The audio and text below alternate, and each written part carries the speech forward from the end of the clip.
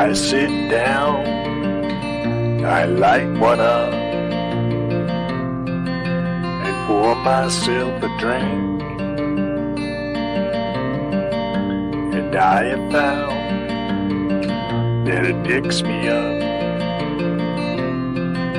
it gives me time to think. It's been a long day, you know it's true, but I'm feeling right at home. And now I must say that time is due. Let's get on with the show, not just blowing smoke.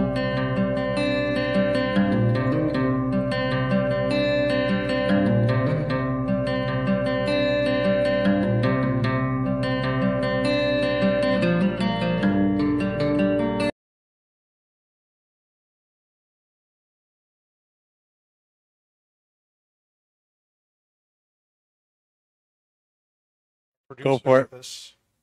What? Start over.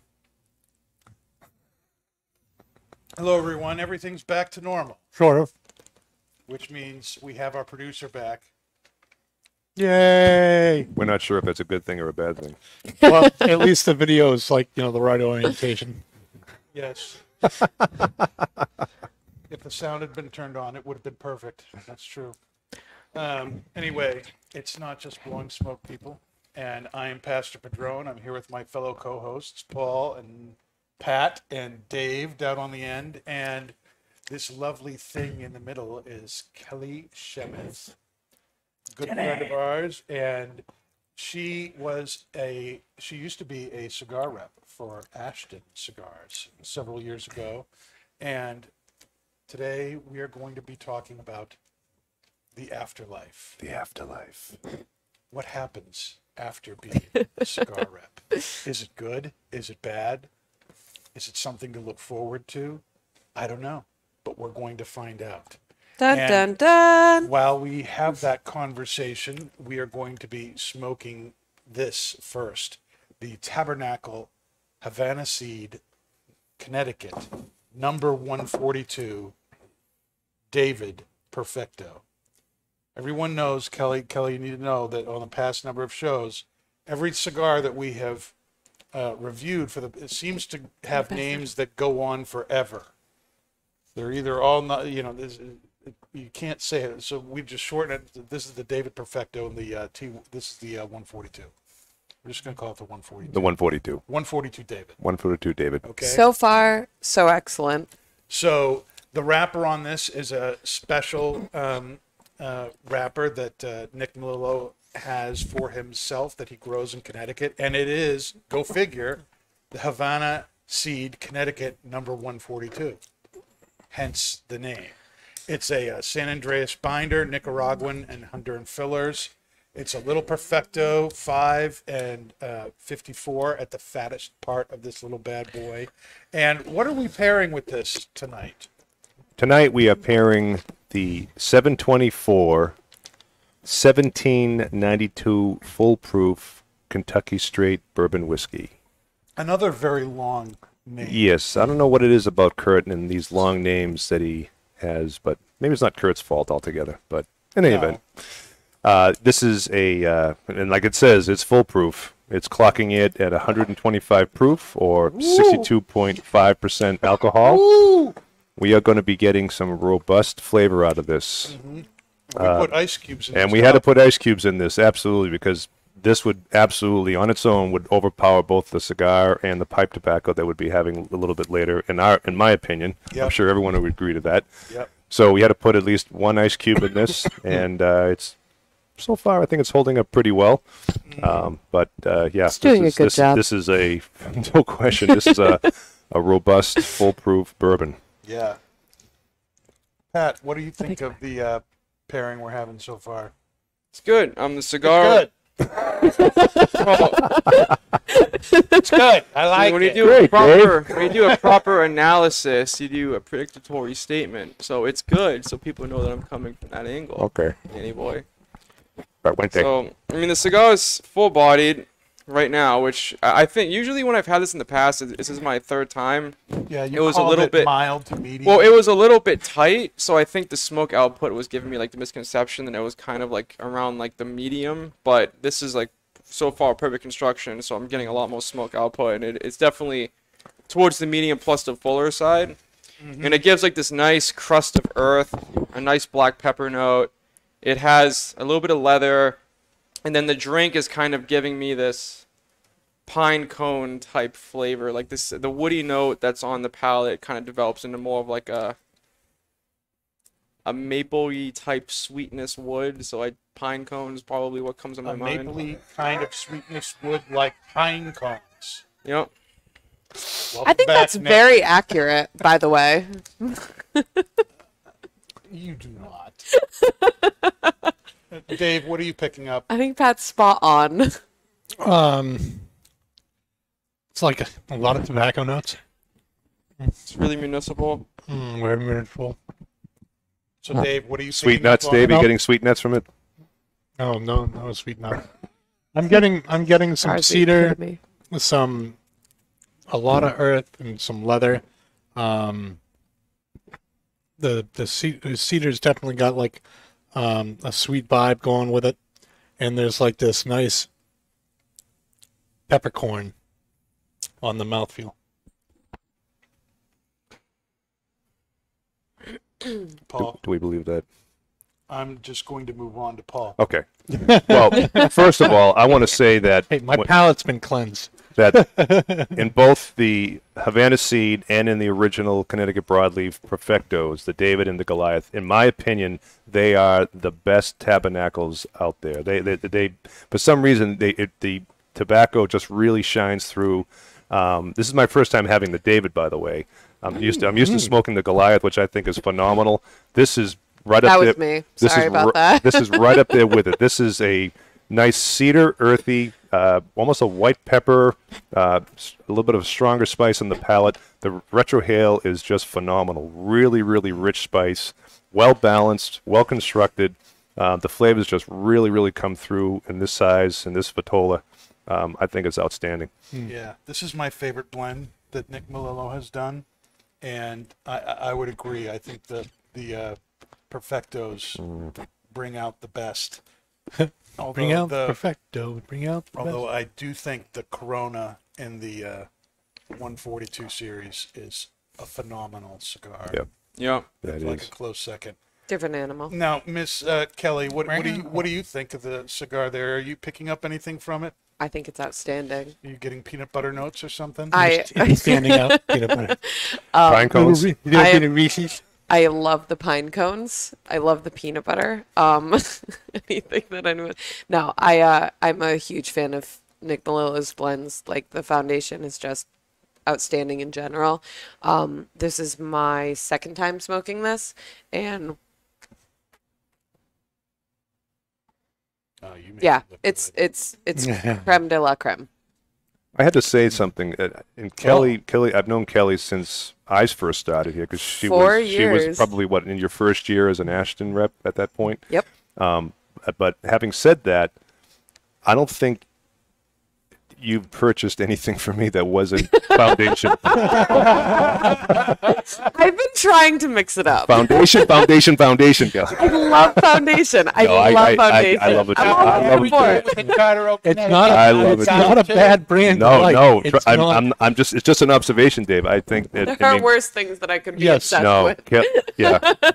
I mean, there's no question. I think foundation is phenomenal, but I just thought it was funny every time Kelly would come up and says, "I want to buy this," and it was, Oh Elway Wednesday, or it was a Wise Man, or it was the Charter Oak. Yep. Yep, if you go onto our Instagram page and look at all the selfies, they're all Charter Oaks. Yeah. Shimmery. Yep. And I Every love Charter Oak too. every morning, I would have to say pretty much every morning I start my day. Oh, I don't know what you just did, with but a good foundation. I can hear everybody now. Just so you Yeah. know. I don't know what We happened. probably kicked a cord. Y'all that's all. don't sound like. It could have been the cord. I think it was the Yeah. cord. You don't sound like, Wah, Peanuts wah, parents wah, wah. anymore. Or teachers. This is wonderful. I'm going to put my other ear on because I can hear everyone now.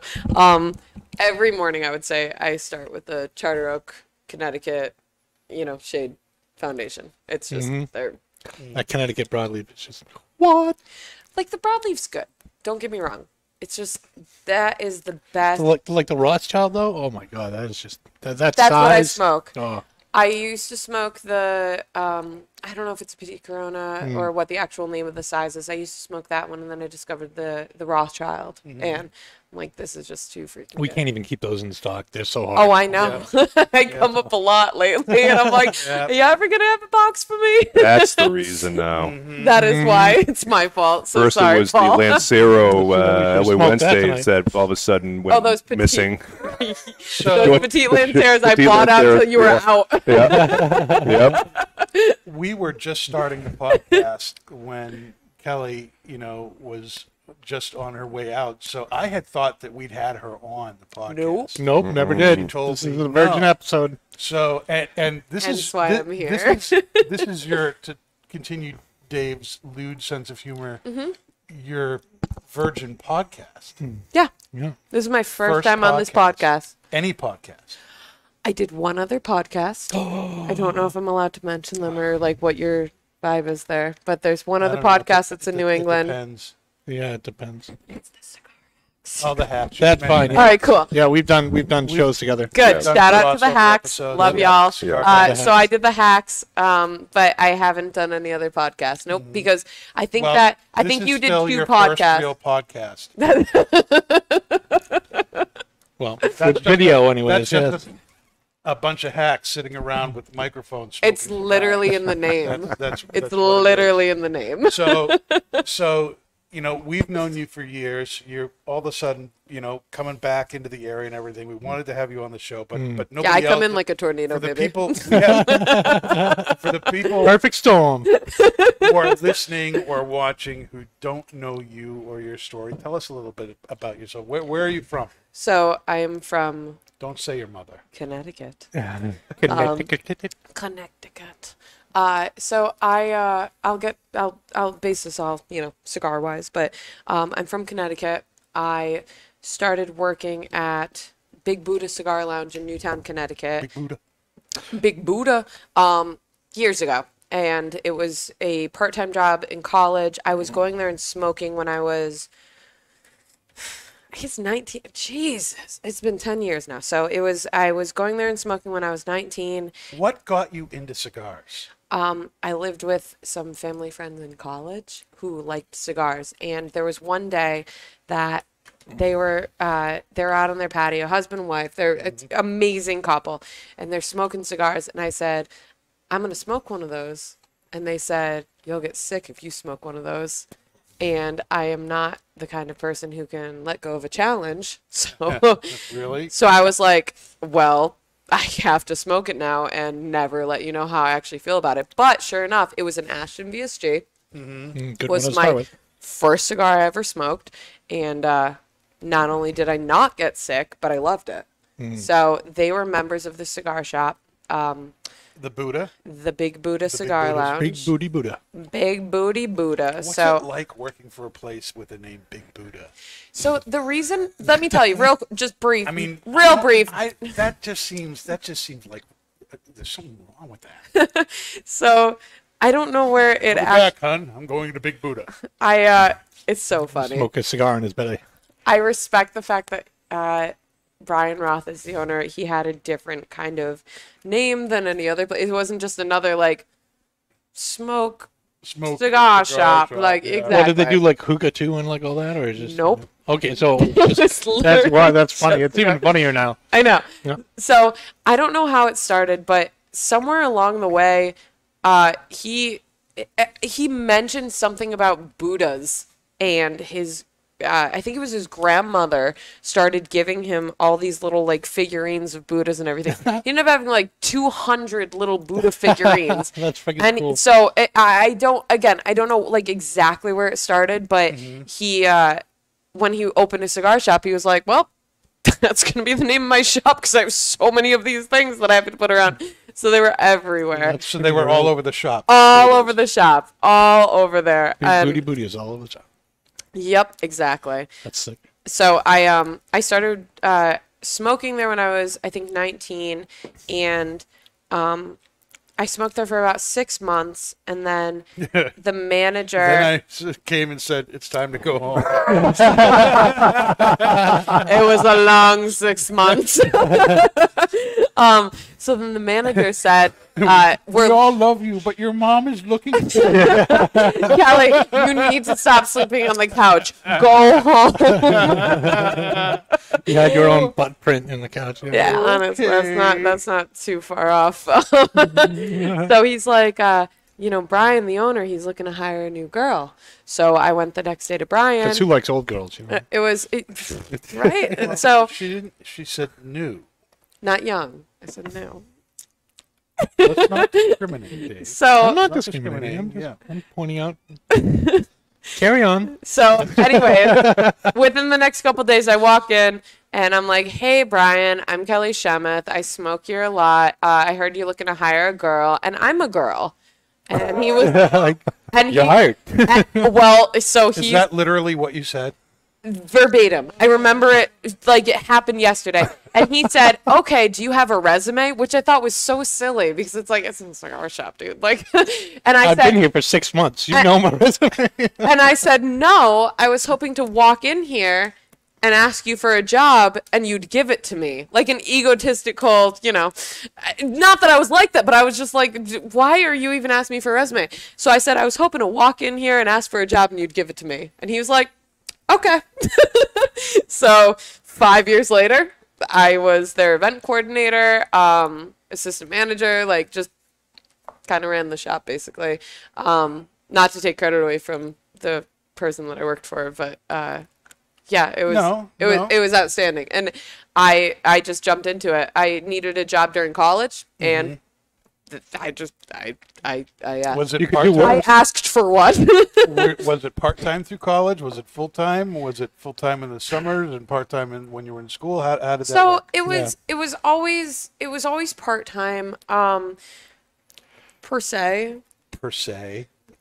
I gave everything I had, every moment I had to be there. Like, I was there, Yeah. I fell in love with it the moment I started smoking cigars. Like I said, I started with a VSG. Second cigar was an Oliva V Torpedo.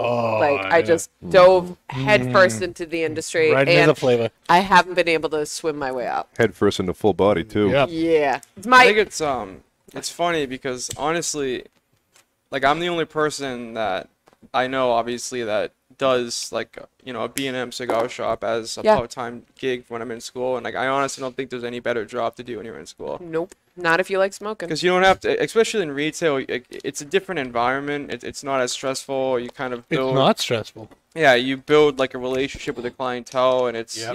it's a nice way of getting out of that stressful environment of school and then kind of going into an environment that you're passionate about, being able to talk to people about your passion and just sharing that experience. Let alone the networking alone. The people that you meet, all walks of life.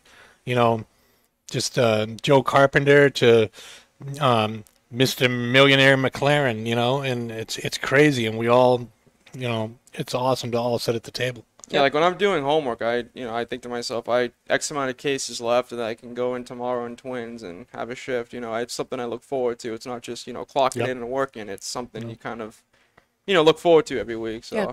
It's a lifestyle. It's beautiful. It was, I mean, Lifestyle. It is.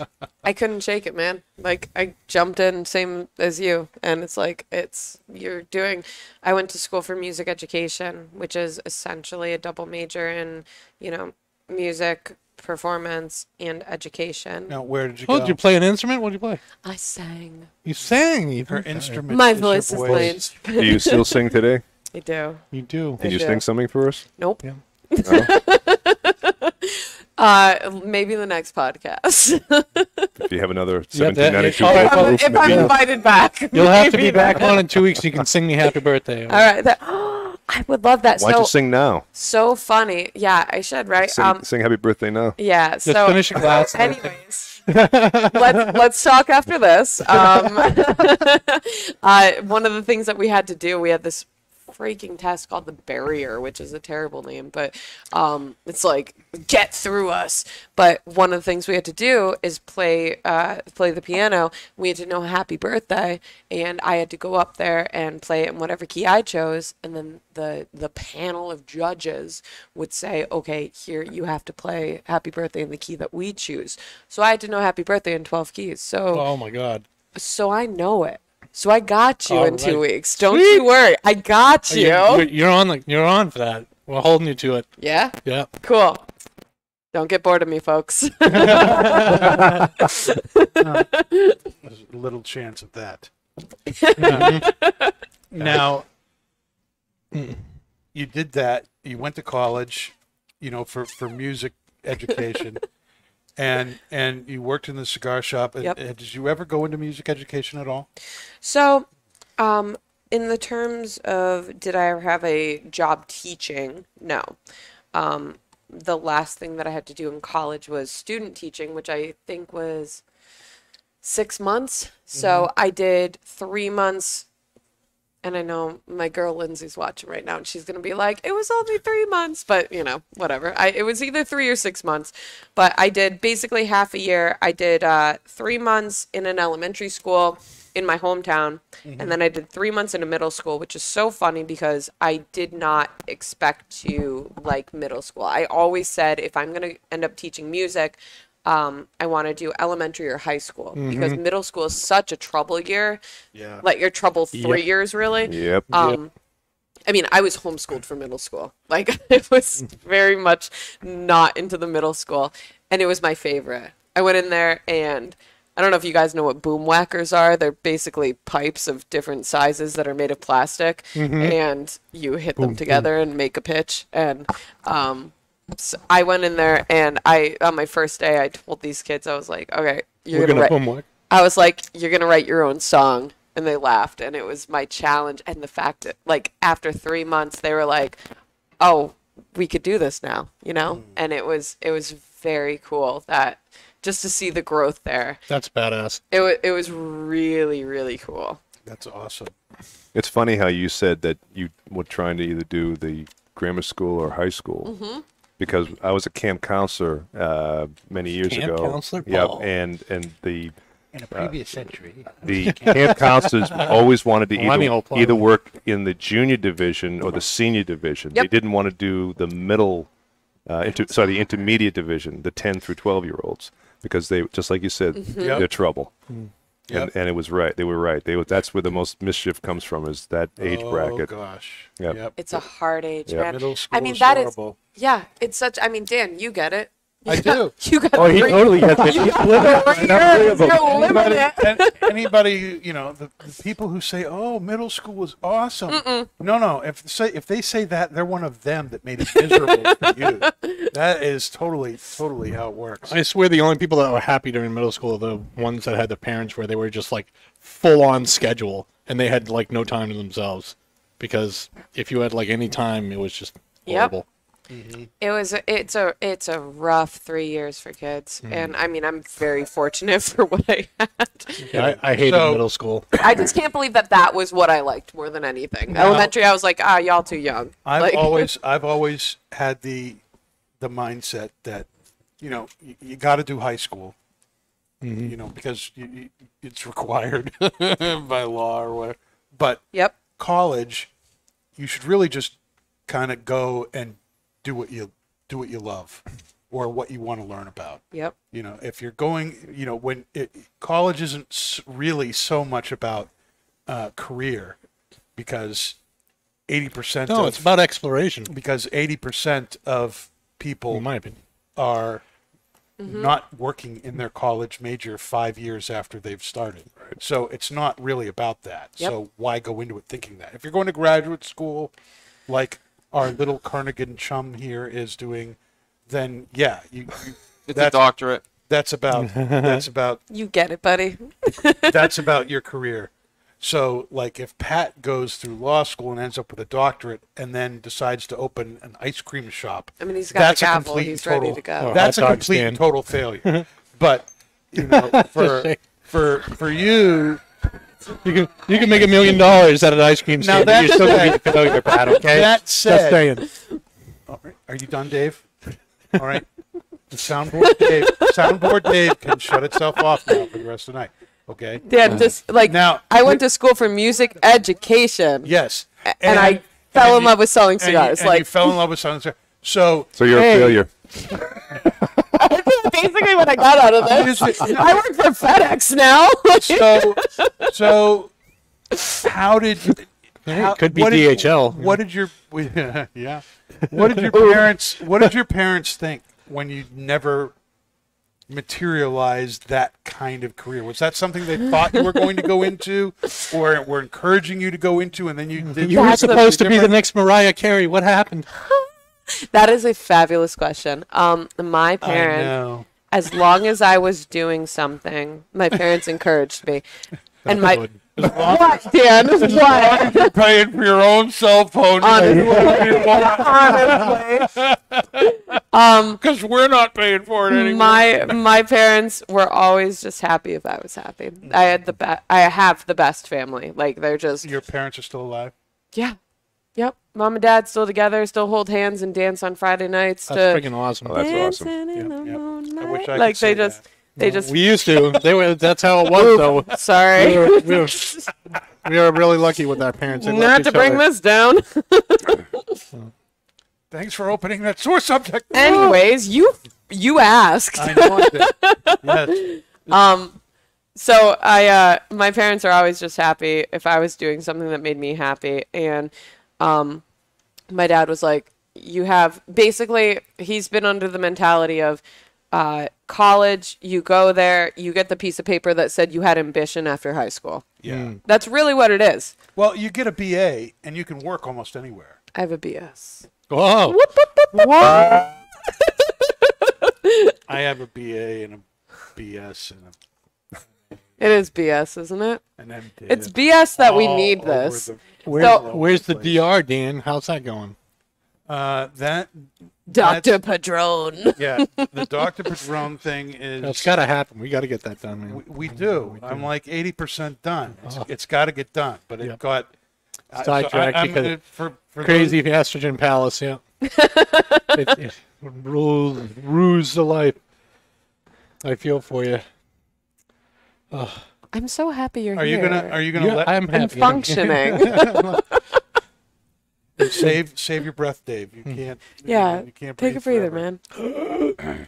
man. So anyway, so I with the music education degree, it was Yeah. like more. So I always took the degree that I had. My dad, since I was a kid, has said like you could sell ice to an Eskimo, and I didn't get it until I got older, and then I'm like, oh, totally understand now. And I feel like teaching now, I don't discredit anything. Like Lindsay she's a music teacher. I can't do what she does. Like she's just incredible, and she shows up every day with a smile.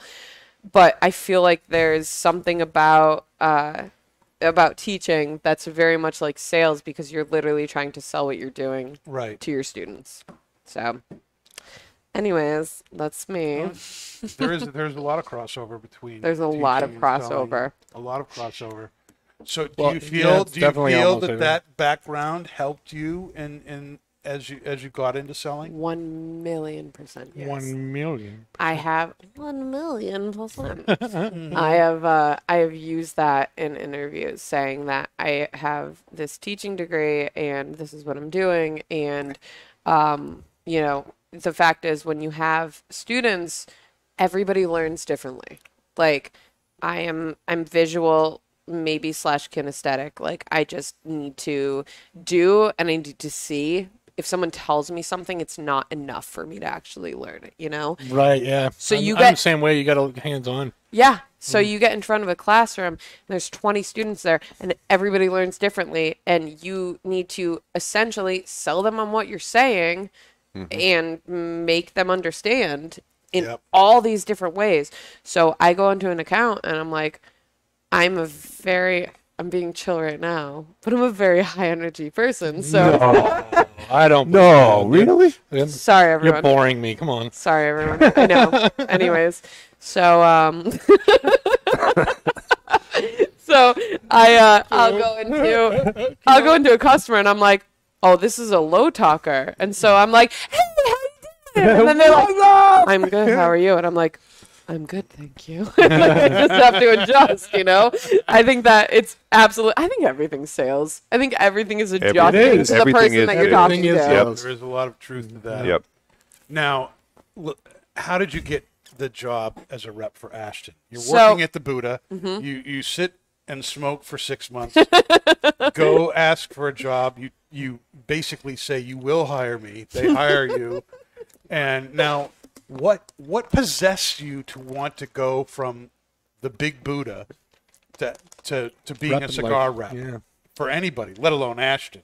So, I love. Just get bored. No, it's not that I got bored. Didn't like the people anymore. I loved the people. The Buddhas were starting to get a little. Loved tiresome. all the Buddhas. little Buddhas everywhere. It was so wonderful.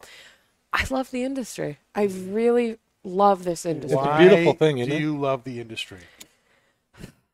So, in my opinion, not to get all weird and sentimental, but like, I think that this industry Here we is. go. I know. I'll make it as quick as I can, okay? Y'all have heard this, but anyways. Time's up. So, yeah, you cut me off. So, the cigar industry is so unique to any other industry. And, you know, you can have a guy, if you're a bartender, if a guy come in and they order a Heineken and they chug their beer and they get out and you be like, hey, Dan, how's your day? Like, whatever. And then they get out there, right? Yep. When you're in the cigar industry, you have someone come in, they're going to smoke a cigar. It's going to take an hour, 2 hours, whatever it is. And you bond with these people and you build relationships, and it's such a relationship industry. Yep. And I mean, you all know that. Like, Absolutely. you all are in it. So, like, when people come in, they're able to, like, they know you. And, it's so funny because they're your customers. But at the same time, they come in and they're like, no, we love you guys. Like, this is like, we come in and it's like, hey, you know, Paul, how's your wife? How's your like life? How's everything like that? And you build these relationships with people.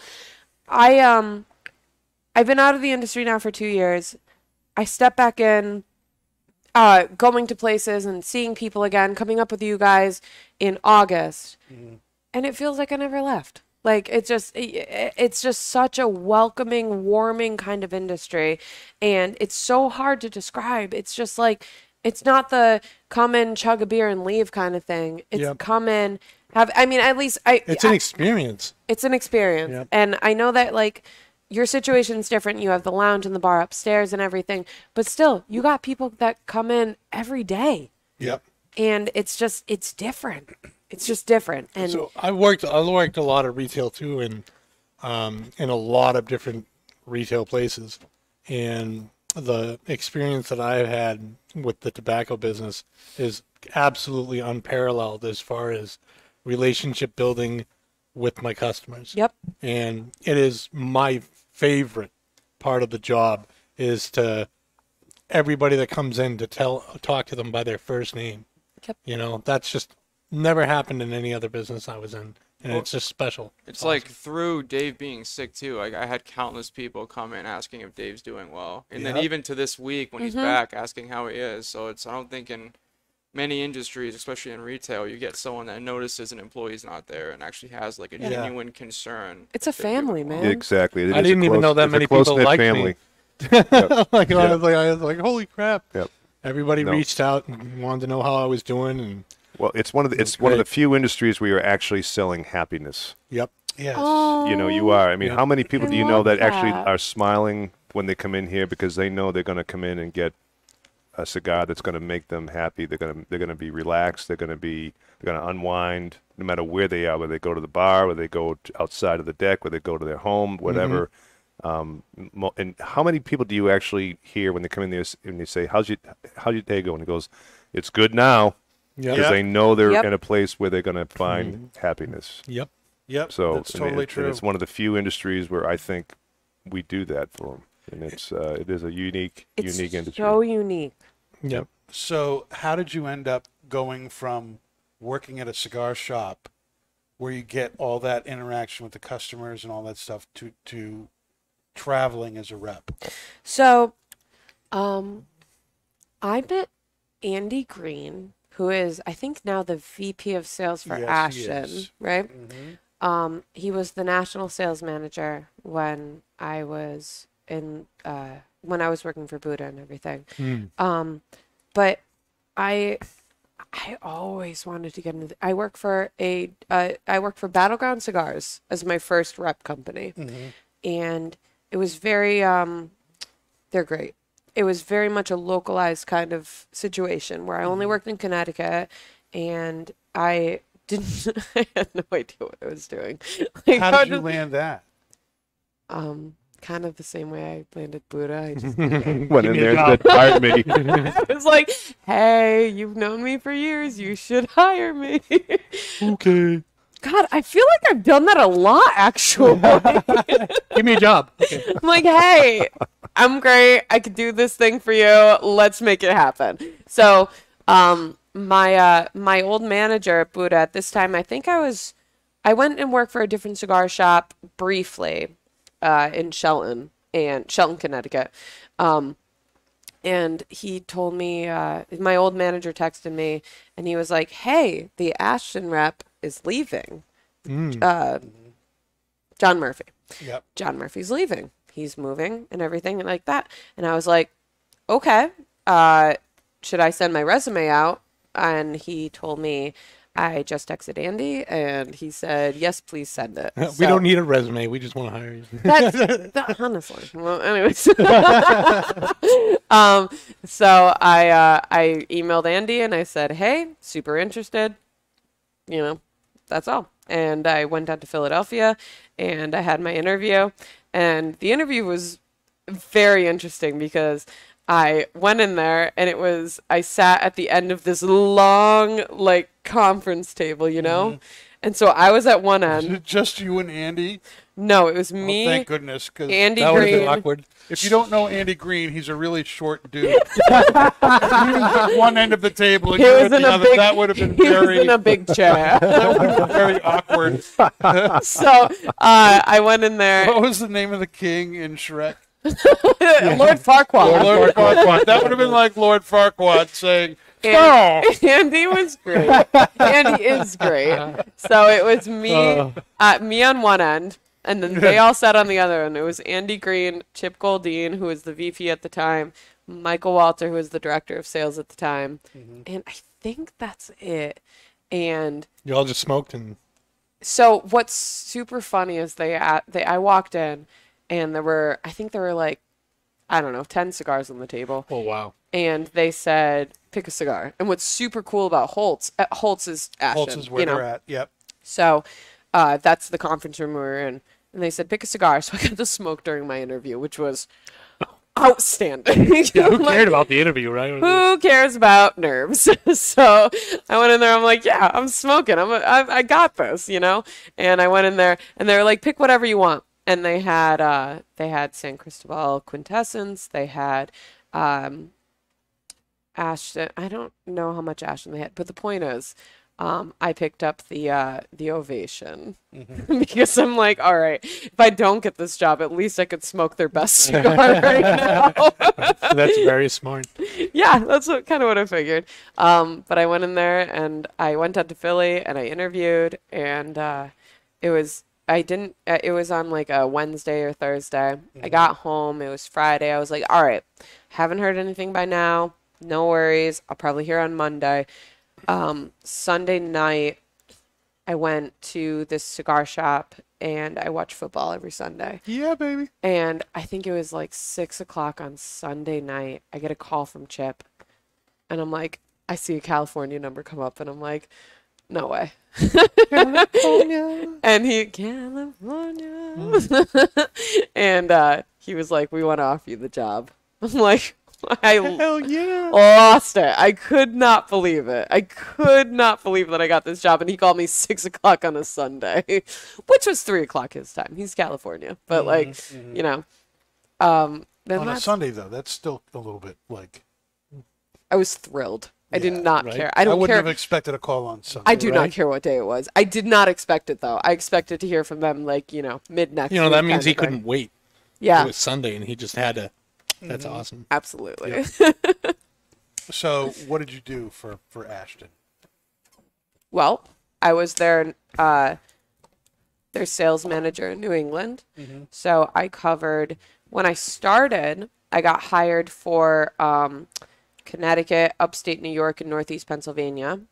And they lost their representative for New England shortly thereafter. And so they were like, quickest promotion ever.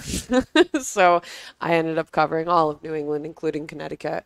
And I think it was about a year and a half in that they said, you're going to lose Connecticut. So I did Rhode Island, Mass, Vermont, New Hampshire, and Maine.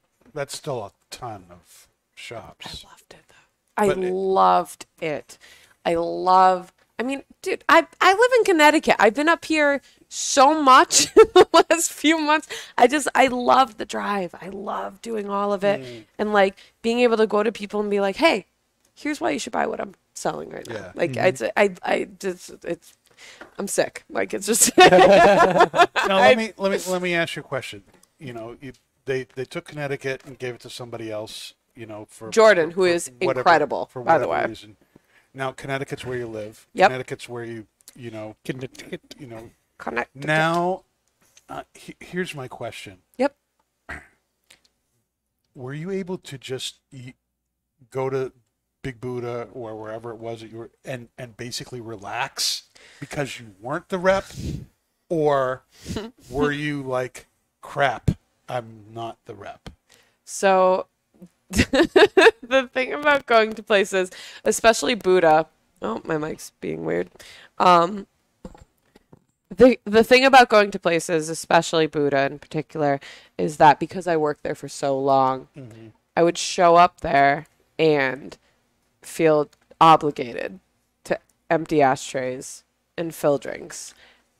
I still do. I went there the other day. I go into the kitchen to get a water or whatever it was, and I have these guys like, hey Kel, can you grab me a coffee? And they're just they're messing with me, but at the same time they're serious. Kind of like want him to, you know. I just felt. I know. That's I do. awesome. I just fell right back into it. That's So, cool. it wasn't like, oh my God, they printed out. I sent my offer letter to the owner and the manager of Buddha when I got it from Ashton, because it was just such a it's such a step up, from what I was doing, and I sent it to them, and they printed it out, and they printed out a baby picture of me, and it was hanging on the wall for it might still be there. It was 4 years. It's just me eating spaghetti and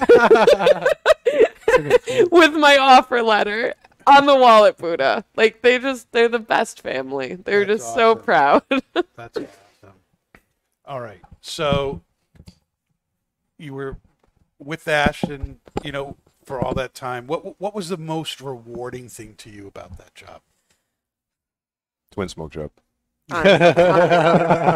Honestly. Hallelujah. Hold on. I gotta fix my... When I met Pastor Padron, I just said, "Oh, This is where it's at. So, why don't you have me on your podcast?" what was cool about Ashton is it's kind of like FedEx, where What? just wait, I'm gonna explain it. Okay, I'm waiting. It's not the cheapest product, but it's the best product. Ooh. And that's very which is cool. It was a good transition from Ashton to FedEx, because it's like, all right, I'm not selling people on oh, you can sell this cigar for $6. No, you can't, but you can sell the cigar and know that you're selling the best cigar. And it was a really good transition in that kind of sense. Good.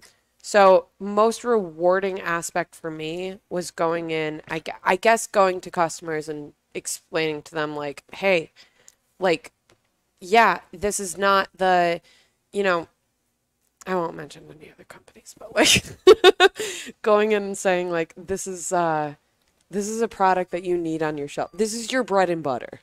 Get this in. People will buy it. And period.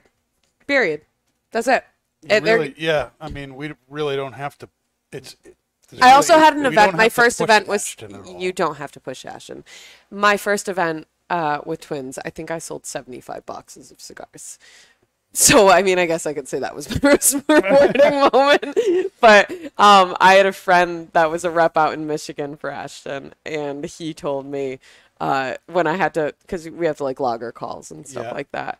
And he's like, you need to write Rockstar event to your call logs and, you know, stuff like that. I really, I'm like I said, I'm a freak. I love the selling of all of this. So I guess going in and explaining to people and convincing people that like, this is the best product on the market kind of thing, you know? And seeing that happen. Mm-hmm.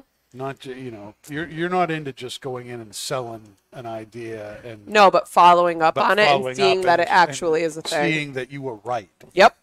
right? Yep. I love Yeah. love that. She does love seing that she's right. Yes. Same with Pat too. Same You with know that. it.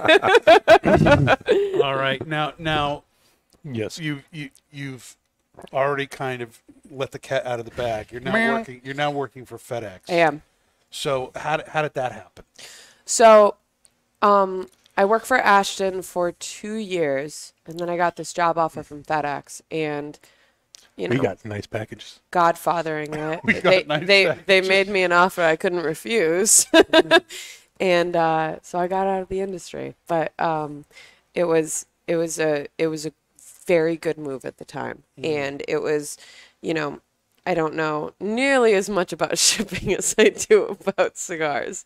Probably not. Yeah, at the time. And you know Probably still not. what? It is. I did not realize what an animal the shipping industry really is. Oh my Like, gosh. I'm like, Especially now. Now it's like on steroids. Like, Oh. it's oh my Dude. God, I can't even imagine. You must Oh. be so overworked. oh my gosh. Crazy. So now, You know how many people I hear in the shipping industry complaining about Chewy.com? yeah, ask your UPS rep when he comes Amazon. in. Well, Ask your UPS rep when he comes in because, you know, we can't ship tobacco, unfortunately, Right. with FedEx. But as of 2016, which I looked up today. But anyways, so I found this job with FedEx, and they said it would only be Stamford, Connecticut. So I went from covering all of New England to just one city. I'm like, I got to do this. I got to get into this. So Yeah. I did it. It was a pay raise. It was more local, you know, and You got to be home more too. I got to be home more, and I got a puppy right when I started Ashton, and like I'm like I gotta do this. Yeah. So Kendra would be proud Mhm. that you because of the puppy. Because the puppy. it's for the puppy. Yep. It's for the puppy. Yep. All right. Now we're just about at the end of the first half of the show. And we kinda Already? gotta- yeah. This is I know, so right? darn So good, we gotta though. I know. we gotta wrap up what we think about the cigar. So, Dave, what's your take on the cigar and the pairing here? Oh, well, the pairing has definitely brought out a lot of the cedar to me, and put it in the front. That this is that peppercorn is just melding with the cedar.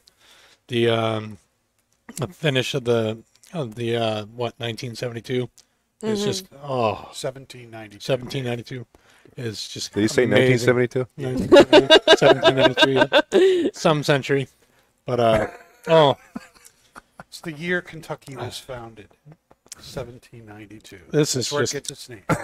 this is magnanimous. Like, oh, That's a $1 million word right there. It is. Thank you, Paul. Yes. Someday he'll look it up. yes. Pat, you've been very quiet. That went Pat. there. That's because I'm talking like my job depends on it. He's trying to make his cardigan look as good as possible. Look at that cable knit sweater. Like, come on. I know, right? So nautical. A nautical So what- nonsense be something you wish. So that's a legit, SpongeBob it's a legit SquarePants. question, Pat. What did you think of the cigar and the Awesome. pairing? Yeah, so I'm taking like really minute sips out of the drink just so it doesn't overpower the cigar, and The So we won't get that I drunk. the Study thickest when the I get gauge home. gets on the David's 50, right?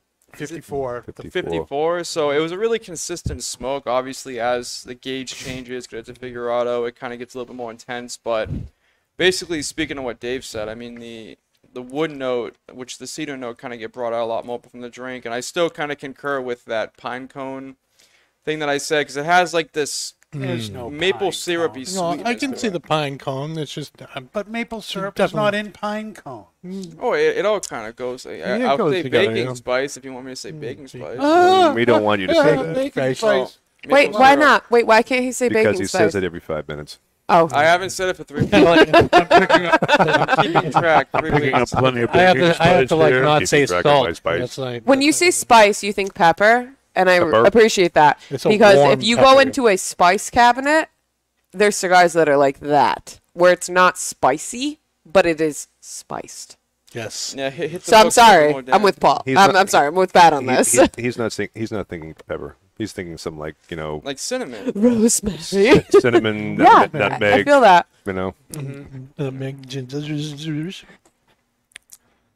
Every time I smoke a new foundation, I'm like, how did he outdo himself again?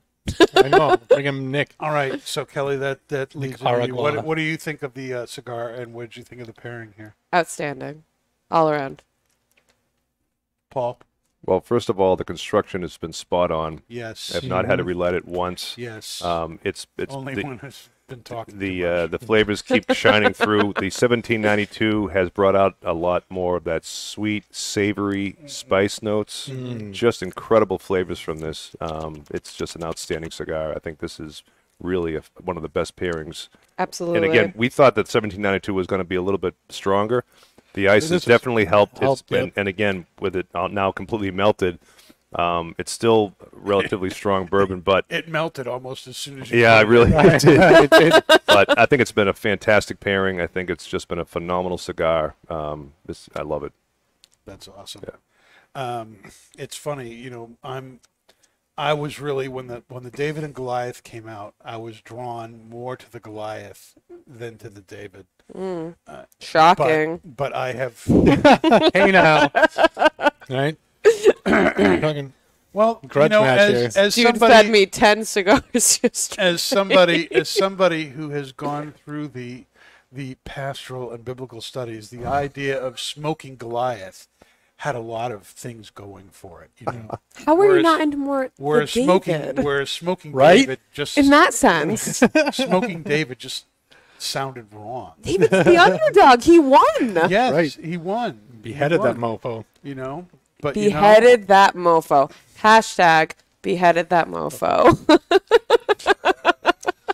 anyway, I do think that David is the better Vitola of the two.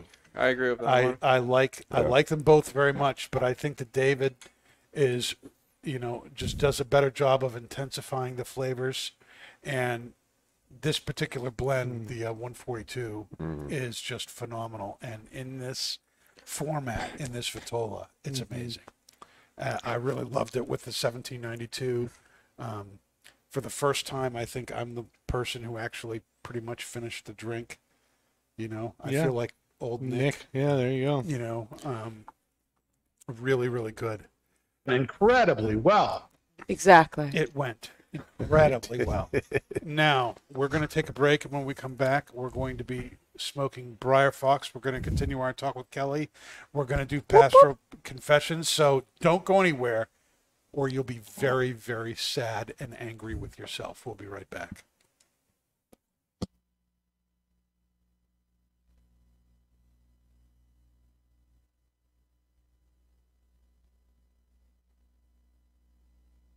Hi, this is Paul, Pablo Maduro here at Twin Smoke Shop in Londonderry. And today I just want to talk about some of the cigars that we've had in our humidor over the last week.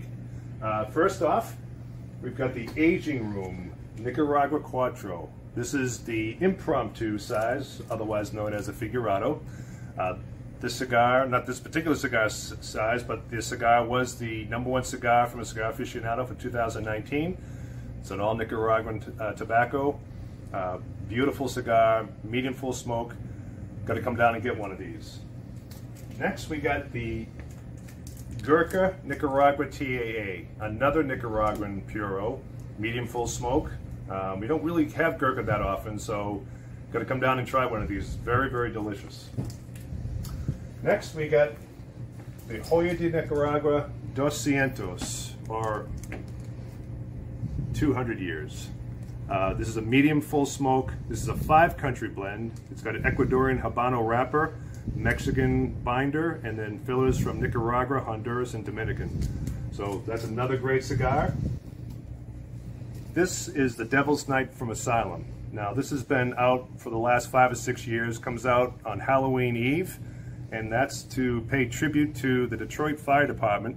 Every year they seem to have a lot of fires, mayhem, theft, whatever have you that they have to answer to.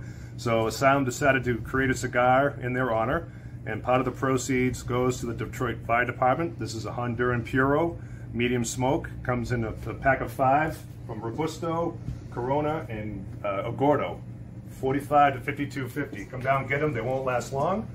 And lastly, the 724 Original Series Reblend. A lot of people have been waiting for this, and we finally got it in the store. This time, instead of a 6-country blend, Kurtz decided to have the cigars manufactured in Nicaragua. So we've got the Brazilian Matafina wrapper, San Andreas binder, and then fillers from Nicaragua. Beautiful, medium smoke, great flavor. People, if you've been waiting for it, now's the time. Come on down and get yourself, smoke yourself a piece of history. Hey, Pastor Padron here. Wanted to take a couple of minutes and talk to you about what's new in the pipe section here at Twins. First off is the 2021 release of Cornell & Deal's House Reserve. This is a special blend that they're coming out with annually that is exclusive to brick and mortar stores. You can't get it online. And this year features a Virginia blend. It is red and bright Virginias that are, it's a mix of stoved and unstoved Virginias. And there's a little bit of a citrusy casing that's put on them, that pressed and then cut into flakes. I'll be honest, I don't really taste the casing very much at all. There's that natural citrus that comes with bright Virginias anyway, and so it really just kind of marries the flavors and brings everything out. There's like rich notes of stewed fruit and wood and hay and that citrus that I was telling you about. It's awesome. So come on down and get this before it's gone. It only comes out once a year. And then something else that we have in the store that people have been asking for are Dr. Graybill pipes. We have a selection of these. They come in a number of different sizes, and they range in price depending on the size of the pipe and the accents on it. This one here with the little nickel band is $50. It's a nice little cigar. It's a nice little pipe. So we've got a good supply of those and filters to go with them. That's what's new here in the pipe station. Why don't you come on down?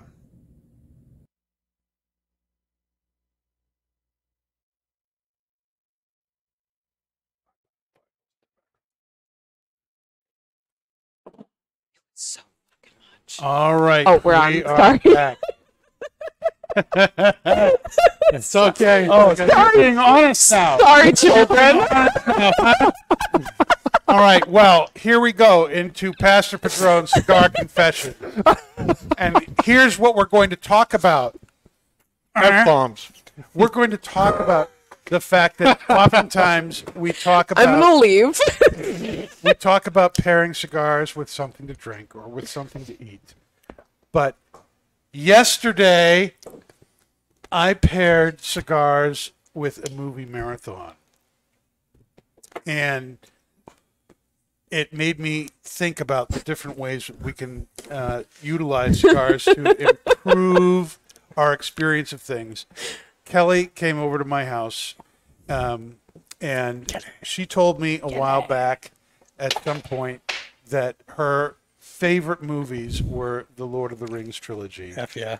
And that she memorized them and could recite them and did recite Oh, them. I put In it on a fact, resume she once. put it on her resume once that she could recite the Lord of the Rings.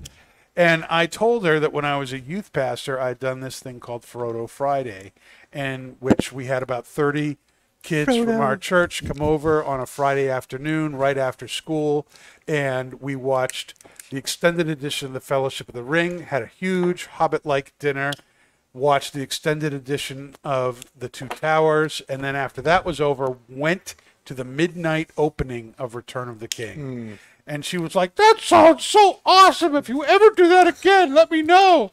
And I said, "Well," Kelly had a few Manhattans at that point. I'm like, I said, "Well, I'm like 50. I don't know if I can do the all night thing again, but if you want, we can pull something like that off." And so we actually planned it.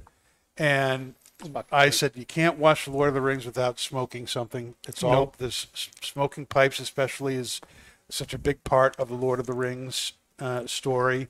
And so I started putting together a package of cigar I can smoke in my house, which is, I know some of you are thinking you're jealous.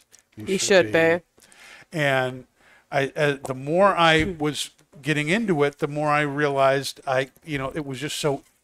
It literally that package of smokes that we did. It took me about 30 minutes to put together, and it was all everything we smoked had either something to do with a character or something to do with a moment in the movie, and there was a lot of ways in which doing that helped you get into the story, or at least me. Okay, Kelly might. I gotta hype you up now.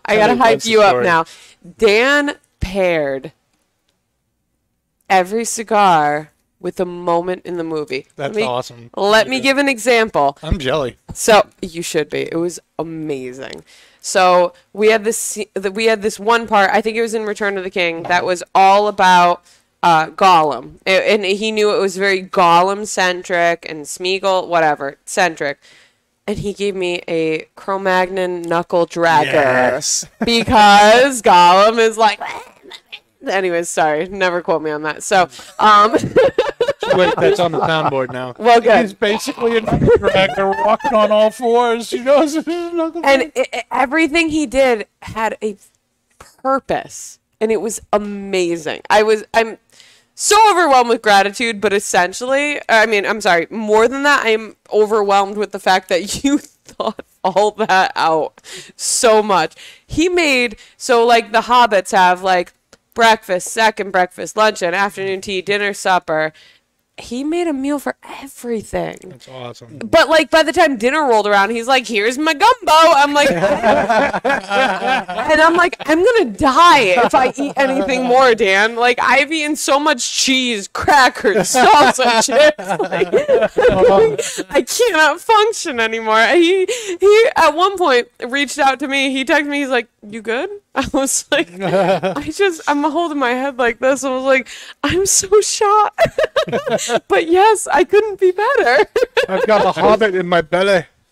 Honestly, I was a hobbit yesterday. So, like Dave, when the Balrog came out, okay, I handed her a Fausto.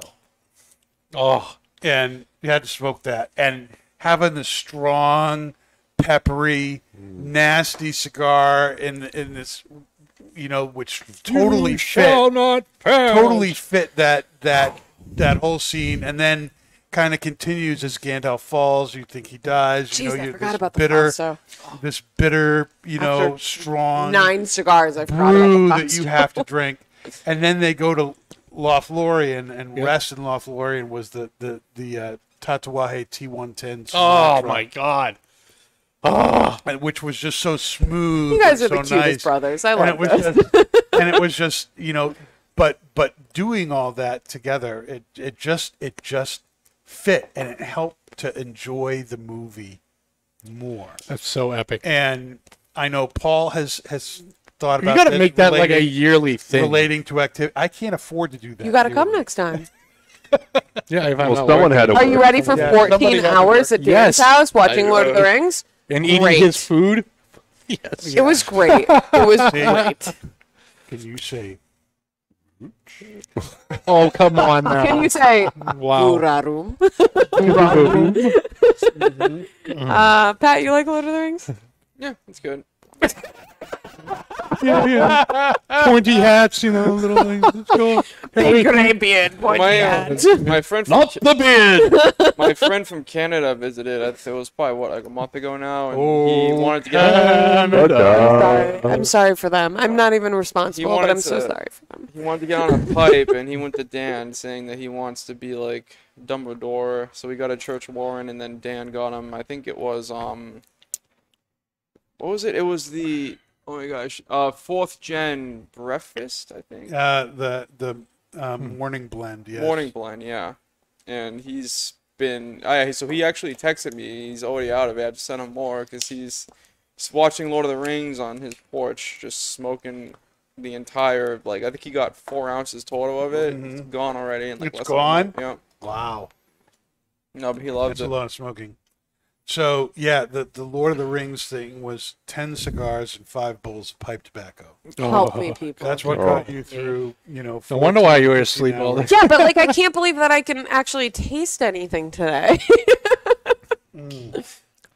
So, have any of you ever tried to pair A movie pipe to or cigar. pipe or cigar smoking with something other than food or drink, either an activity or a movie or music, something like that? Because I really do. I really think that we kind of hit on something because when you're watching the movie, you're visually involved, you're audibly involved, and with a cigar or the pipe, when you see people smoking the pipes, and you're smoking the pipe too, and you're smoking something that you're imagining they're smoking, you get more into it. Dude, let me tell you. Rush 2112 and Alma Fuerte. Mad Men. That series, which I still have not finished, but every time I watch Mad Men, I'm like, how am I not smoking right now? Because they smoke. I mean, they sell cigarettes. I think they do like Lucky Strike or something like that. But they're always smoking. They're always drinking. And I'm like, this is such a bad influence for me.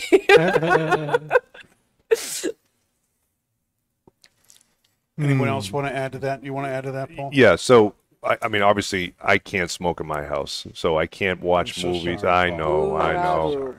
I can't watch movies. I can't, listen to music and smoke. But what I do is, my day off, I take my dog every week to a park, and I let him just, wander, do whatever he wants to do. But that's, to me, when I do that, I want to bring a nice, smooth, medium smoke. Something that I can really relax to, because it is a relaxing time for us. He just goes off into the woods, runs around, explores, does whatever he wants to do. That's his day to do. That's our bonding time. Right. So I want to have a cigar that's going to be able to keep up with that, but be very, very relaxing too. I'm not going to smoke something that's going to be more full body. I don't need to sit back, and I don't have the opportunity to sit back with him. No. But something that's going to be really, really nice and flavorful, but just something that we can just really be calm and relaxed and walk through the woods together. So that's the activity that I will match with a more of a medium flavorful smoke. If I'm going to be sitting down on the back deck, usually in the summertime, that's when I want to contemplate. Or listen to music, that's when I'll have more of a fuller body cigar. Dave, what about you? Have you ever tried that, pairing something with what you were doing more so than what you were eating or drinking? Cigars are all about the experience, man. Yeah, that's why I think we can talk about the experience, in more than just tasting and smelling. I actually did that today. I spent my Max, our old employee, he dropped off a bunch of desktops for me, and I'm a techie, so I just love building and fixing stuff.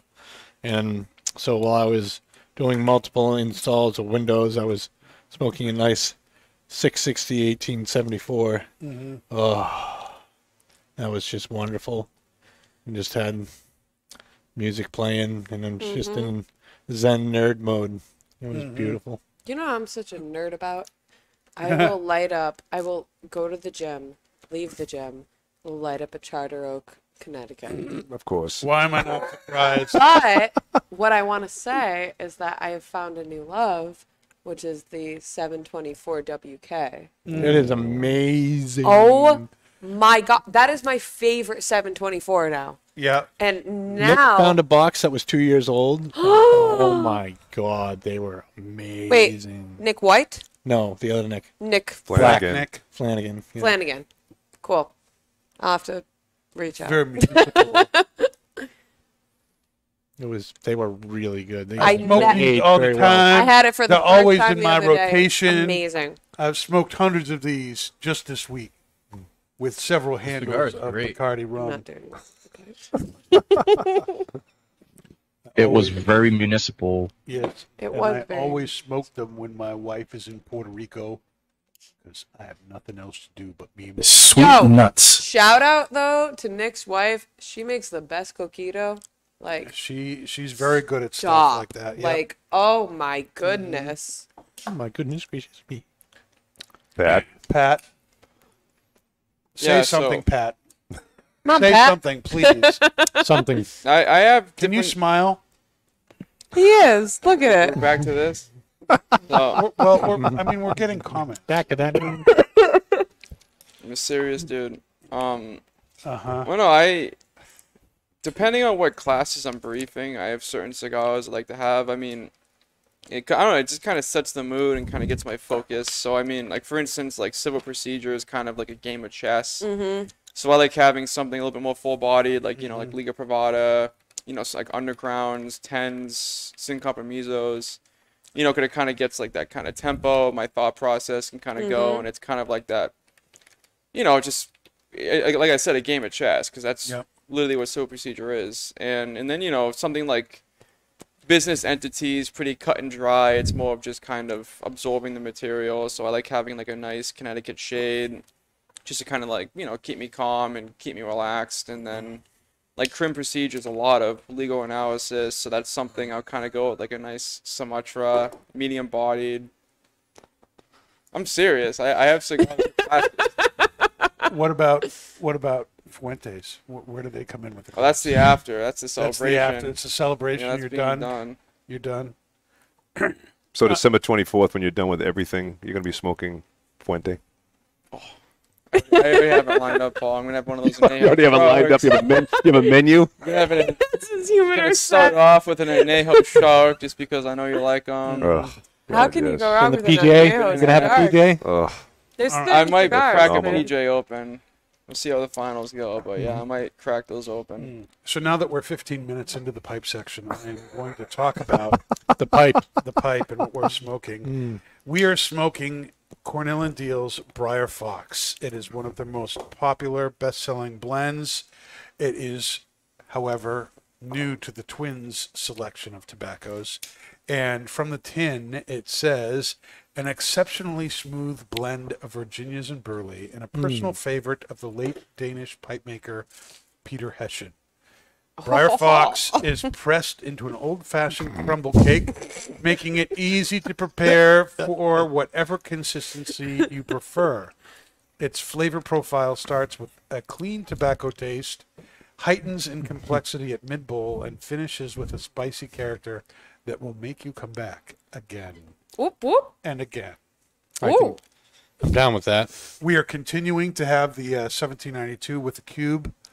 Well, The cubes are no more. Nope. But we are having the 1792 with this. Paul, what do you think of the pairing so far? I know you were kind of nervous about this and how the tobacco and this Yeah. very strong Yep. drink would pair together. So with the tobacco on its own, I got a lot of the subtle, sweet, earthy, woody notes.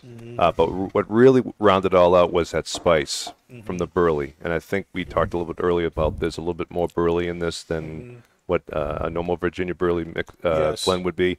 But I really, really liked that spice at the end. It just really seemed to hone all the other flavors together. But with the drink is taking away the sweet and the spice. It's bringing out a lot more of those earthy, woody notes. Yes. Yep. Yep. So I Yep. think it's good. I think the 1792 might be just a little stronger than even with the cube. Yeah, even with the cube, I think it's maybe just a little stronger for the tobacco. I was hoping maybe it would retain at least the spice notes, but that's being pushed back a Still little getting bit. some of that in the retro, Yeah, but not as much on the palate. Yeah, no, it's really not much on the palate. Retro, you have to retro to get the spice, but I think it's okay. I think it's pairing decently. Mm-hmm. Kelly, what do you think? Or are you Kelly. still texting? I'm not. She's sexting. Lindsay texted me and said, "How's the pipe treating you?" So I thought that I was not doing a good job. Is what just happened. Well, I'm going to ask you about the pipe now. How do you like the pairing? So the tobacco, the pairing. So the tobacco is fabulous. Mhm. I think for me, maybe the drink is slightly overpowering for the tobacco. Not that it's bad. Right. I Well, do- that's what Paul's basically saying. Yeah, I don't think it's bad. I just think that the drink has more of a kick to it than the tobacco. Mm-hmm. Yep. Pat, There's only a few pipe tobaccos that I Can't think keep it could wet. handle like 120 proof drink. So again, I'm taking really small sips of it, and I think it is kind of coating the palate in a positive way. But I'm getting, before the drink, I'm getting a lot of sweetness. It's like a stone fruit sweetness. There's a little bit of a woody note there, and then the drink enhances the. I am getting some spice on the finish. Like Yeah. I am retrohaling. I am to getting Paul's spice. point. And I think that earthy note that Paul's talking about to me is more of like a leathery note from the okay. drink. Mhm. But I mean, I wouldn't say the pairing's bad by any means. No. I just think you have to, You have consume to it. moderate. Yeah, if you take a big, sip of the drink, it's definitely gonna overpower the tobacco. But if you take a nice, palate coating of it, it is, I think, bringing out a little bit more notes Mix you wouldn't some get spit. otherwise. So you can't like go all Flanagan on it. Nope.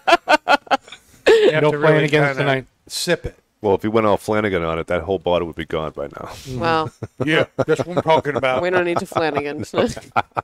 Or we can, whatever. We can Flanagan. Flanagan. Okay. Tribute to the flan. All right. So Kelly, let's get back to you and the afterlife. Oof. Here. Yeah, let's do All it. right. So you were with Ashton. Yep, You're now at FedEx. I am. How do those compare? What are the pros and cons there for you? So I kind of touched on this already, but going from Touch on it again. I will. So going from I love cigars. Obviously. I love cigars. I love the industry. Selling a tangible product that I am absolutely in love with has been amazing. Then I went to FedEx, and it's not a tangible product. It's shipping. So it's like I will go into places, small businesses. My range for like revenue is, I think it's like 75,000 to, I think the cutoff is like 1.5 million basically, which sounds like a lot. It's not that much in shipping for big companies, Yeah. like worldwide sales. They do Walmart and they do, Scholastic Right. Books and they do all this stuff, like the bigger companies. It is, first of all, I've learned how astounding it is how much people spend on shipping. But I think that the transition between Ashton and FedEx has been, it's been very smooth because I like selling. I love going in. And it for me, the whole thing is about building relationships and going in and finding what makes someone tick and finding what makes someone happy, and not going in like a, used car salesman, and actually going in and being like, hey, tell me about your life. Like, what do you got, man? Like, I was just telling my friend that I texted one of my new customers he's been my baby since I started with FedEx. I've been he has a startup company. I've been waiting for him to actually start shipping. He just started shipping a couple weeks ago. And I wrote to him, I texted him the other day and I was like, hey, gonna be in Stanford. Like, let's get lunch or whatever. I accidentally texted it to my coworker with the same name. And he's like, I think this was meant for the wrong person, but I would love to do lunch. But my point of it, all of it, is that the sales part of it really takes the two jobs and puts them together, because I just love going in and making those friendships and building that relationship, and it feels less like a job, than it would if I didn't love it. So what do you miss most about being a cigar rep? Okay, the silliest answer. The free cigars. Okay, well, there is that. I have learned since I left Ashton how much I spend on cigars. Yeah. It is a lot. I kind of need to work at FedEx. I'm like, Feed them why doesn't FedEx ship tobacco? I've learned how much I spend on cigars since I've left Ashton. Does it freak you out?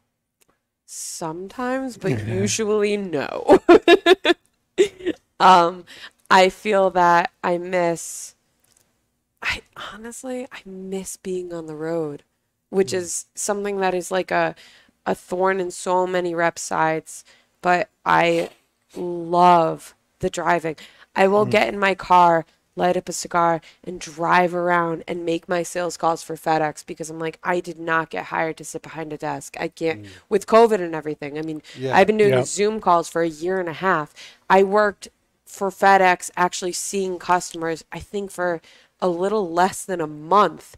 And then I had to go out and and then COVID happened and we all went into quarantine. And so I'm just seeing my first customers now that I've seen in a year and a half. Like, Wow, that's crazy.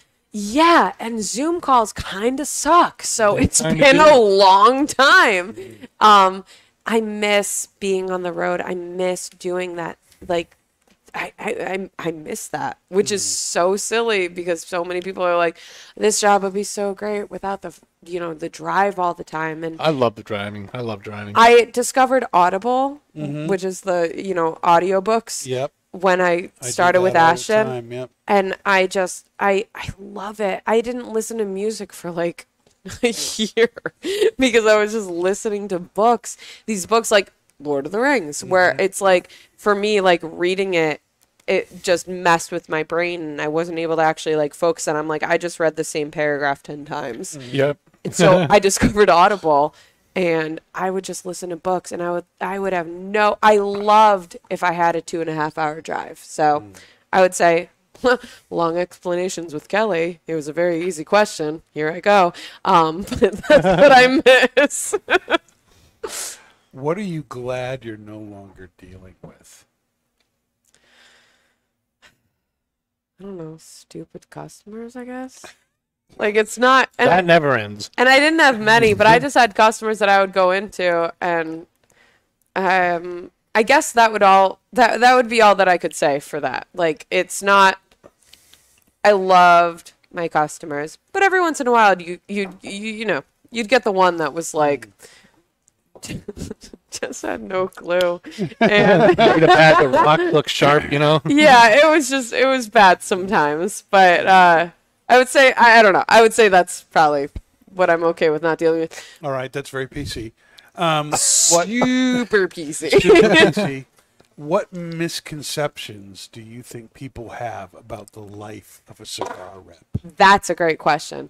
I think that people assume that me and the other cigar reps were always against each other. And running into another rep on the road was so refreshing, because we're all doing the same grind and we're all doing the same thing, and sitting down, and I'll light up an Ashton and so will light up their cigar, and we'll just sit there and be like, what the heck are we doing? And we love it, but just getting into it and talking about what we're doing, because I can talk to you guys, till I'm blue in the face, but it's the people who are actually out there doing it, making the drive, doing the grind, and it's different, and being able to, so I think that people assume, because, I mean, we are, I'm not in it anymore, but we were competing against each other. Every rep is technically competing for that shelf space. And it just doesn't feel like that when you actually run into somebody, because it's just refreshing to actually talk to somebody who gets it. Yeah, I was a rep for Microsoft, and let me tell you, when I ran into like the dude for Nintendo, and I ran into the dude for Sony, it was grudge match time, And It's different. It's The crazy. cigar industry is such a family. It's insane. Yep. Like, I've never met. I know I already talked about it, but like, this community is so different than any other community. Like if reps are all in the same area, and there's like one of them's doing an event, they offer to bring stuff over, and it's just like it's all family. Yeah. It's so awesome. I can't tell you the amount of times that I've had other reps show up to my events and, have reps that I became friends with text me and be like, what do you need? You need coffee, you need food, you need whatever. And they show up and they support your event. You are their literal competitor, but they show up and they support you. Yeah. It is so unique to this industry. Mm-hmm. It's awesome. Of course, I never did that for anybody, but they all did it for me, and I was very happy. Oh. No. I have done plenty. I have done plenty. Now, As I cut them at their knees. Sorry, just kidding. Only a flesh wound. quick change of topic. I am not dead yet. I think that's the mechanism. Are you done? With singing? Can you light your pipe? I'm trying. What was the most embarrassing thing that happened to you as a rep? This is a great story. I'm so glad you asked that. The reason it's so great is because it involves, ready? Twin Smoke Shop. Yes. Why am I So- not surprised?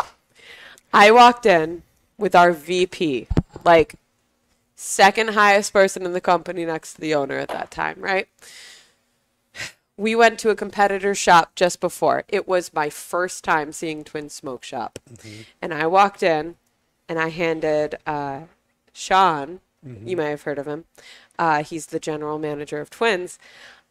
He was like, nice to meet you. We shook hands, reached in my pocket, handed him the business card. And he looks at it. He goes, I don't want that one. And he hands it back. I gave him a competitor's business card instead of handing him like. Did you see the vein on his forehead? It was... Oh, you know it. You know it. So that was probably my most embarrassing moment. And also one of the moments that I look back on, and I flush every time I think of it. But such a funny moment. How can you, that is just hilarious. Happy. That's pretty. My bad. And then he's in the meeting with myself and the VP, and we're in the meeting for probably, I don't know, 20 minutes or so. And he looks at me and he goes, Kelly, would you mind giving us the room for a minute? And I'm like, well, that was a fun 2 weeks with Ashton. Bye. Apparently I'm fired now because I just messed up so hard. And I left the room and totally thought I was going to get fired. I didn't, by the way, in case anyone's wondering. Well, not if you were only 2 weeks in. You were there for 2.5 years or something like that. Correct. That's right. Now, what drove you nuts as a rep? Drove me nuts as a rep. Yeah. I think it's kind of the same thing of like trying to explain to the customers that wouldn't get it. So cigars are keystoned or not, as any other tangible product is. Mm-hmm. Trying to explain the value of our product to customers who did not care about the value. They were just like, Give me a quorum. yeah, exactly. So it's like, They're just like, why can't I just, 50% this? I'm sorry, that's not actual math. But why can't I just double the cost of what I paid for this? And I think trying to explain that to the customers that wouldn't get it, that drove me nuts, because I'm like, you have a product in front of you that is, the Mercedes of cigar companies. How can you actually be arguing me? Like, new customers would be like, I'd go into new, like brand new shops, and they would just be like, yeah, I don't need Ashton. I'm like, are you kidding me? There are 5 companies really that you need, and then you can dabble in the boutique companies. And those might end up being your best sellers, but you need the bread and butter companies. You need the Generals. You need the Fuentes. You need the Ashtons. You need those because when people go in to buy a cigar, that's what they want. And that drove me crazy when people would just be so against what I was doing. Yep. I totally get that. That's cool. Cool. Glad I answered properly. No, you did. You did.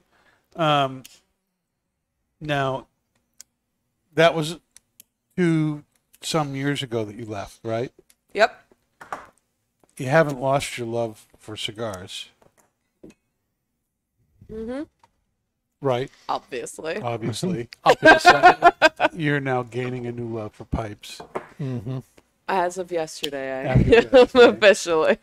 So, what do you get out of cigars? Why have you not cooled off? I mean, it was one thing when you were working at the shop, then you were working for Ashton, and it was your life. But now you're in something where not only does it not have anything to do with cigars, FedEx doesn't even ship tobacco. There's nothing that so you're completely out.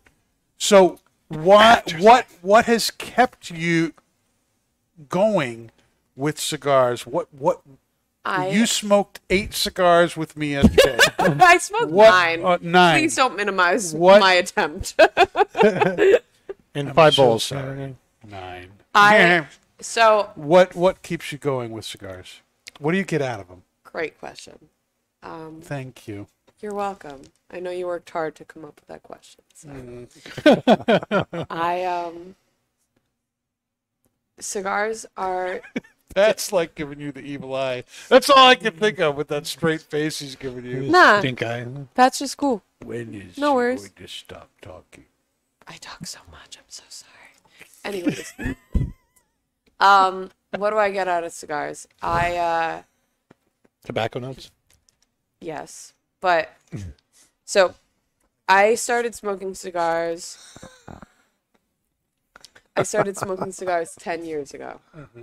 When I was yes, 19. but you're still smoking cigars. So what the heck happened? And the reason why I love it is kind of what I said before, but the cigar community is different than any other community. And yeah, you get the jerks that come in to the bar, and we don't have that problem in Connecticut because we don't have bars in cigars. So, but you get the jerks that come in and they make a fool of themselves and all that stuff. But for the most part, you get people that come in and they want to enjoy the cigar that they're smoking. And they want to build the relationship with the people that they are working with at that moment. And since the moment I got into the industry, I have recognized the family community that actually is about cigars. And I know that sounds cheesy, but it's true. Like, there's no... I can walk in right now to the cigar lounge that I worked at for 4 years and be like, you know, like... I've told y'all, but I went to a chain place this week for my oil change. They overfilled my oil, and now my engine doesn't work. I could walk into my cigar lounge and tell them this, and there would be 10 guys who are like, "Oh, we'll help you out. No problem." It's a different vibe than other places. They just have this different connection. They have this different community, and so that there's that. The next point, which I think I said to you yesterday, when I was talking to Mandy, actually, your wife. So she asked me why cigars are not an addictive kind of thing. And I said, well, you don't inhale cigars, first of all. Second of all, I absolutely, if I am stuck in traffic, as soon as I see those brake lights, I'm like, I need a cigar. And it just makes it like you get into the lifestyle and the habit of it all. But, you know, so for me, I do my workout, I leave the gym, I light up a Charter Oak, Connecticut. Almost every time I go. Like in the parking lot. And these guys are looking at me like, what's this girl doing? Like, every time. Now the 724 WK is in that rotation, by the way. I just I love cigars. I've loved cigars since the moment I smoked my first VSG torpedo. It's just something that I've always loved. But for me, it's really, the community is just unmatched. All right. One last question. As many as you want, dude. I don't believe it. Believe it, Dave. I don't believe it. Believe it. We're on a time schedule. I don't know. Believe it or not. Oh, yeah. And this is the question. Would you ever consider I know what this question is. Sorry. Go. would you ever consider back into the cigar industry? For the right offer, absolutely. I miss getting out there and selling cigars. I miss going in and being so overwhelmed with what I am actually selling. And so, like, I loved selling cigars. What does that mean, the right offer?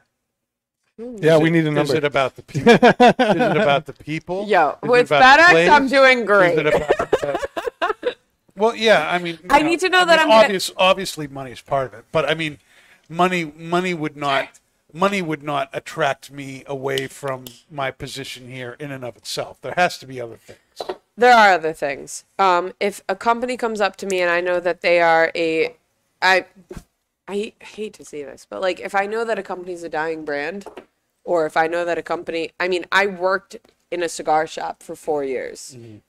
I know what brands sell. I know what brands don't sell. And granted, it is different now, but I know that those brands have not, jumped up and suddenly started becoming bestsellers. So when Ashton offered me the job, I was like, absolutely. Are you kidding me? So I think that with the right offer, and don't get me wrong, there's a few irons in the fire. I think with the right offer, I absolutely would consider it because I miss y'all. I miss the industry. Like I said, there's nothing like the cigar industry. There is nothing like it. There is nothing like it. One of the regular things we do on the show, Kelly, is a We're out. We're out. Kelly's killed your life. We're out. Is a would you rather question. Ooh, I like that. You ready for a little would you rather, Kelly? Depending on what it is, yes. I mean, it's better than truth or dare. Don't know about that, but I don't know about that either. So here's the would you rather question for tonight. Would you rather, and I'm going to start with Kelly and then we'll go around to everybody. Would you rather be able to see through walls? Oh, this is not even a cigar, would you rather? Nope. This is Or- just a superhero, would you rather? Would you rather be able to walk through walls?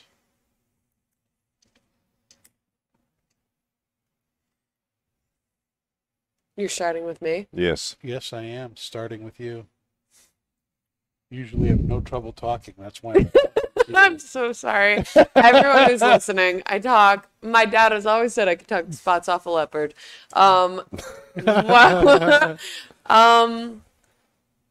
Probably see. See? Probably see through walls. Oh, see through walls. I would have to think it's see through walls as opposed to walk through walls because, like, you'd be able to, be all creepy on people's conversations. well, seeing doesn't mean hearing. Yeah, but You yeah, can read lips. you can read body language. Yeah, there you go. Hashtag sales. Like, Yeah. Hashtag say. Dave, what about you? Me? Oh, I would totally. I'm down with the phase. I will walk through walls. good for you. Why? That's freaking cool. I mean, no more doors. They suck. Okay. Pat, what about you? See-through walls or walk-through walls? I would do seeing just because it seems like it's more beneficial, I guess, because I mean, Poke my head. I don't really go around too many environments where I'd benefit from walking through a wall. Paul? I would rather walk through walls. Yeah. Now, the reason why I say that Why? is Because I feel if I'm you- the if only you, one. If you notice me at work, I'm a fast walker. I have to get from point A to point B as quickly as I can, and if you got doors and walls and everything that stands in the way, Right? Or if I could, cables if I on the could, phone. and if I'm at home too, if I have to go from because we don't live in an open You lived in a closed environment. closed environment. Yeah. Yes, thank you. If I can get from one room to the other very very quickly, that would make me happy. So Amen, Paul. walking through walls would Yes. absolutely be my thing. Pastor? Walking through walls. There you go. Okay, so I'm the only weirdo. That's cool. Nope, you and No, Pat. You and Pat. You and Pat. Somebody's watching me. Hey, we got to sing. Yay! Yep. The heck with obstacles. I want to be able to walk through the wall Yeah. and just get to where I'm going. Yeah, but like, just, why? you know, No, because but you could. why? You need to talk to someone, and you just, you don't have to like you Open poke your the head in. fucking door! No, Open you the just stick your door! head in and just be like, hey, do you want a muffin? Like what's going on?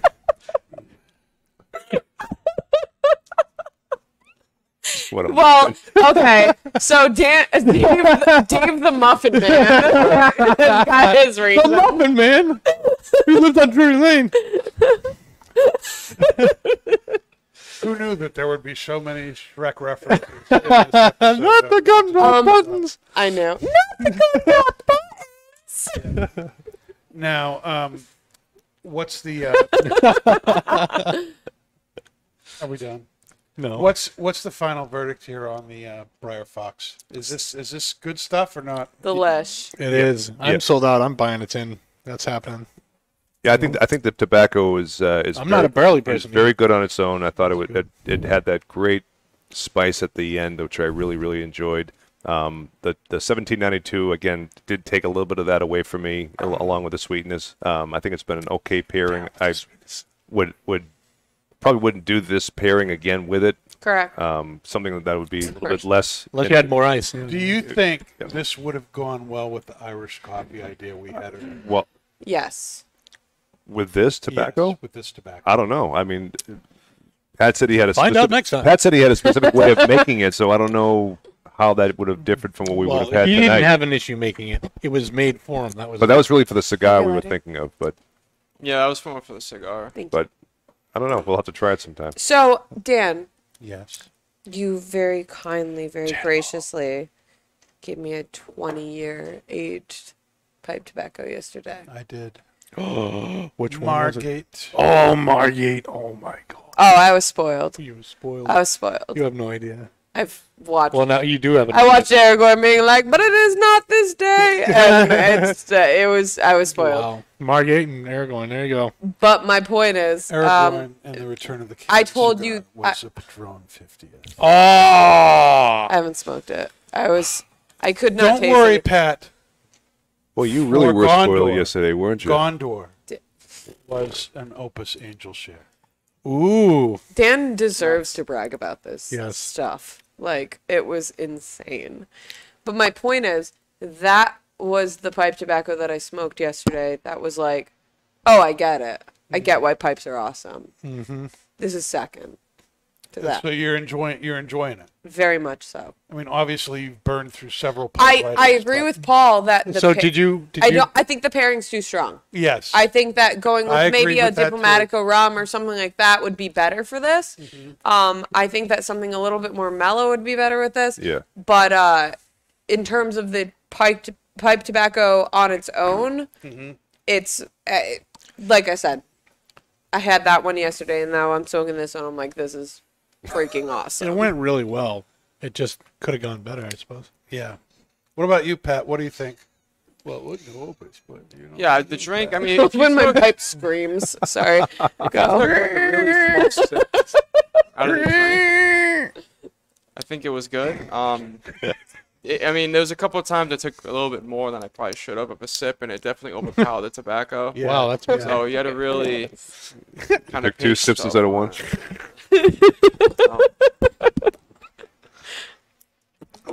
Tamp it, Shelley.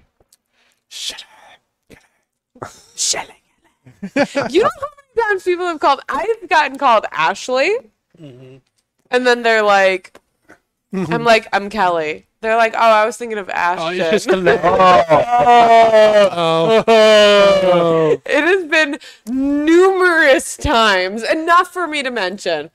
Shelly, obviously, because I'm Kelly Shemeth. So they're like, oh, Shelly. I'm like, no, That's a Nope. cancer, Shelly. it's 2021. I don't know anyone who's named Shelly, but that's fine. I have a question for you. Oh. I love it. Go. Sports related too. Is it about the Bears who are playing right now? Who is well, my team? It is about because the they are Bears. dying a slow death So let right me ask you now. a question. You have a new quarterback, Yep. Justin Fields, Yes, we do. the most sacked quarterback this year. Yep. Do you, Thanks, Paul. no. Mr. Flat. That's Do his you- nickname, and- Mr. but, Flats. but he was very good with Ohio. Yep. Do you think he's the future? I do.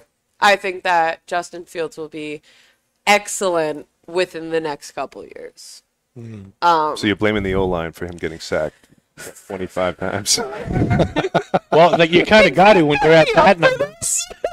No, it's you know. Okay. Listen. I'm pulling it up right now. I've been pulling it I up don't all know night. any- Anytime anyone ever I don't sees me know look any down- Bears fans.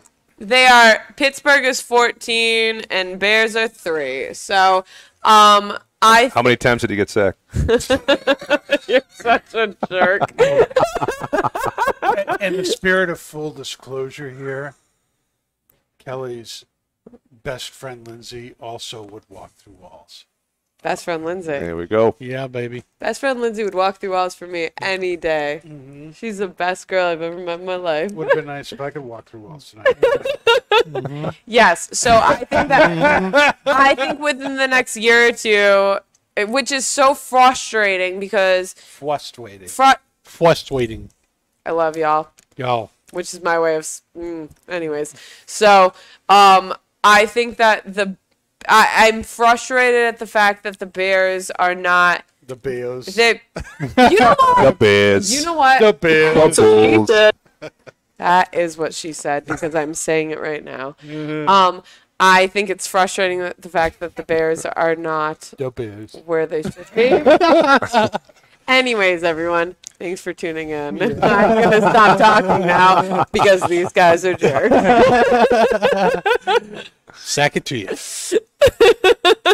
Pat, 20. Yeah. thank you. Final words, smiling. Pat. Welcome, Danny. For smiling there. Yeah, just for you. It's no, it's just for the viewers actually. It's great. To That's see that right. you're an actual You live can't- person. You can't hear smiles, you know. You know that checkbox thing that we all have to hit. I am not a robot. Capsa. It's very good. Capsa. Yeah. Thank you. Thank you very much. Speaking of happy moments, people, next week we're going to have Akil Kapisi, right? Is that Yes, that's how you yes. pronounce the name? Yes. The president of Regis Cigars Oh, is going to be live and Hoity in toity. person with us next week on the show. And our pipe tobacco is going to be special too. We're smoking GLP's Odyssey. Nice. Very nice, full-bodied English blend. Play for some GLPs. Assassin's Creed. Hey, English too. No, English blend for the no. English English cigar man. dude. Yes. yes, the Indian Englishman. Easy, man. Yes. So please make sure that if you're watching live, you subscribe to us here on YouTube or Facebook. Yeah, and that might be nice. At not just Make some blowing money. smoke at on Instagram, and so that you don't ever miss a thing. Thanks for being with us tonight, people. Thank you very much, Kelly, for being with us. Kelly. Guys, it was an honor. Can I ask you a question? One No, last you're question. I want sorry. you to ask You me- ran out of questions, remember? I want you to ask me all the questions. What do you got? Would you ever come back? Yeah, Well, she has to. She has to sing me birthday. in a freaking heartbeat. All right. Wait, when's your birthday again? The 26th, but we'll do it. Of the Monday. November? Yeah. Cool. Black be out Friday, there. sales I'm gonna day. be like, happy birthday to you.